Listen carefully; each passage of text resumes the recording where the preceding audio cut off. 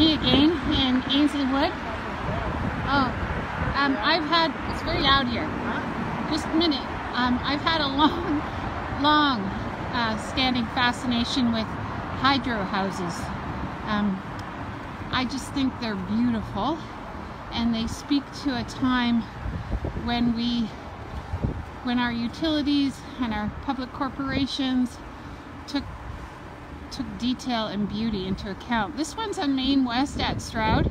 It looks like a house, and they were built to fit into the neighborhood. Obviously it takes its cue from McMaster.